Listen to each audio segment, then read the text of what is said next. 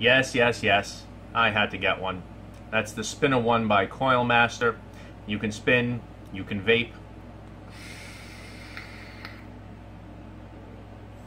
And if you have OCD, or if you just think it looks cool, or you just want something no one else has yet, go ahead and get a spinner. My kids have them. They have about a dozen each. I didn't want to be left out, so now their daddy has a spinner too. We're going to dive right down. We're going to look at it up close just to show you how it connects.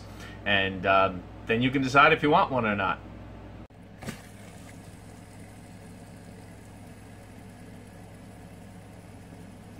Alright, so we got the Coil Master Spinner 1.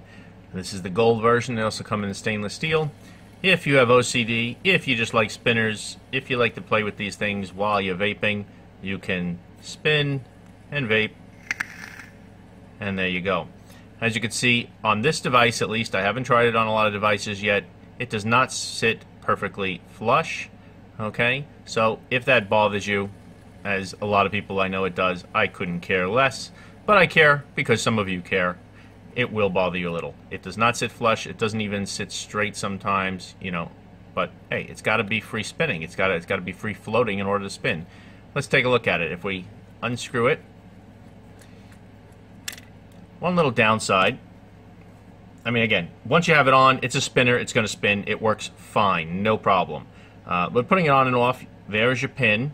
All right, that goes in the center to make contact with your positive pin. I'm going to close off my juice flow on here, prevent a little leaking. So there's your pin, all right.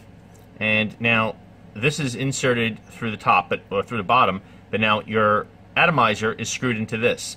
Getting this off is not so easy. There is nothing really to grip onto here in order to unscrew it from your atomizer. That is the only problem I find.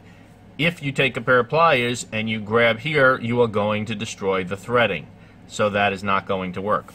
If you look closely, though, you can see what spins. That outer silver ring also does spin, but this inner gold part here, which is attached to the 510 threading, does not. And that's where you got to grab it from. That's the only way to easily, or to get it off anyway, I should say, not just easily, but basically if you can hold that and then turn your atomizer to loosen it, now you can unscrew it without damaging the threading. And when I take that off, you can see what I mean. You've got to grab that little metal ring there, okay? And then you have your atomizer, and it does come with this little protective, which probably has juice on it now.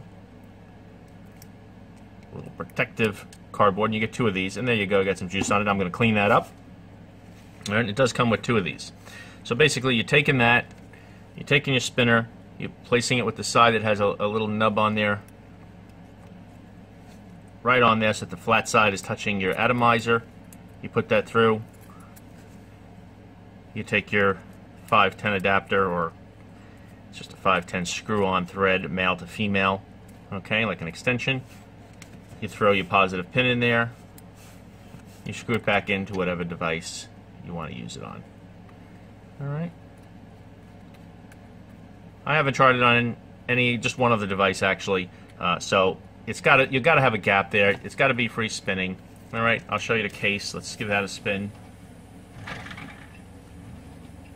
Just comes in this little metal tube here, you know, little tin. Put an extra one of those, and that's it. All right. These go for about $9 or so online. And that is the Spinner 1.